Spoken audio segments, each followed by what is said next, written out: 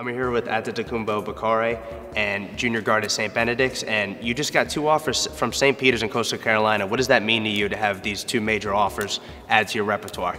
Having these 2 offers to my repertoire gives me confidence going into the AAU season because I'm going to be on the college radar, especially on the high D1 circuit.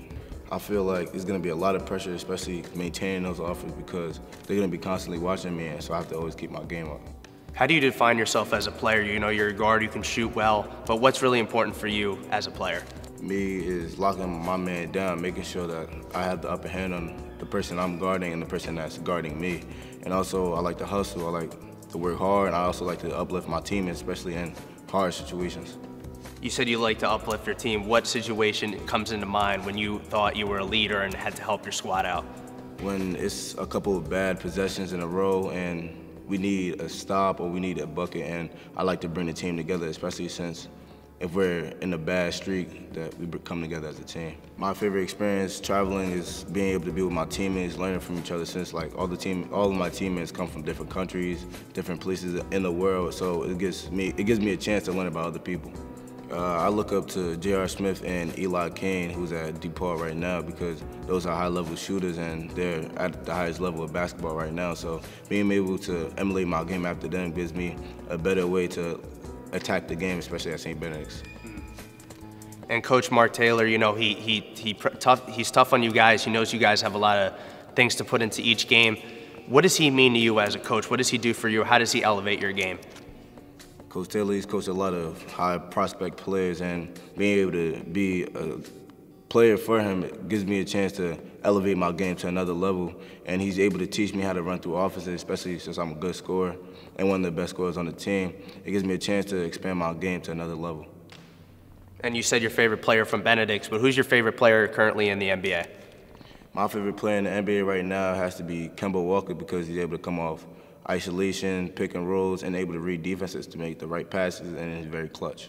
And you know, we hear a lot about your basketball, but sometimes people forget that you guys are human too. You do certain things. Who are you as a person? Who do you define yourself as a person? Me as a person, I'm loving. I'm a very good friend. I like to bring the best out of people, especially on the court and off the court. I want to see how other people are, especially if we need it in a situation either on the basketball court or it's like a meeting or we're talking to somebody new. I'm good at first impressions, especially meeting new people, because I want to give off the right vibe for later on opportunities. So that's the type of person I am. And for the colleges recruiting you, what do you think is your best asset on the court? I feel like my best asset on the court is to listen and to execute. How has St. Benedict's prepared you for the next level? Because you know you're still in high school now, but I know they're always trying to prepare you for that college level, maybe professional level. Well, St. Benedict's prepared me in a lot of ways, especially when it comes to rotations. So some games I'll be the highest scoring player with the most minutes, and the next game I won't play at all. So like it gives me a chance to understand how college is going to be, especially rotation-wise. And I know that at St. Benedict's, there's consequences for everything you do. So if you show up late to practice, you won't start the first game. If you running slow, you're not being active, especially during in practice, like you won't play as much as you want to play. And it gives me a chance to understand how college will be.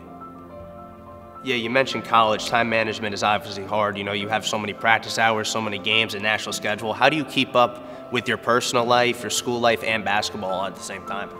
Man, it comes through my mother and being able to talk through everything, planning everything out. So I have to make sure I'm on top. I always set alarms for practice. I always make sure I get my homework done at the right time, not wait for later.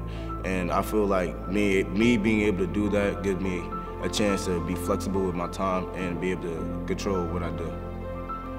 And you mentioned your mother. Is she somebody you look up to? Like, what does she mean to you?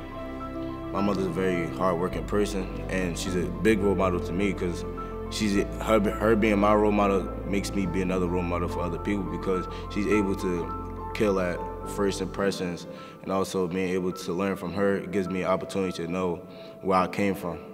And I was talking to Madani, asked him the same question. This is the last question. Who's the funniest kid on the team? He said you were one of them. Who do you think's the funniest? I mean, I feel like I'm the funniest person on the team, but if I'm really gonna be exact, I think it'd be Supreme Cook because he's able to take a deep situation and make fun out of it. All right, thank you so much. I really appreciate your time.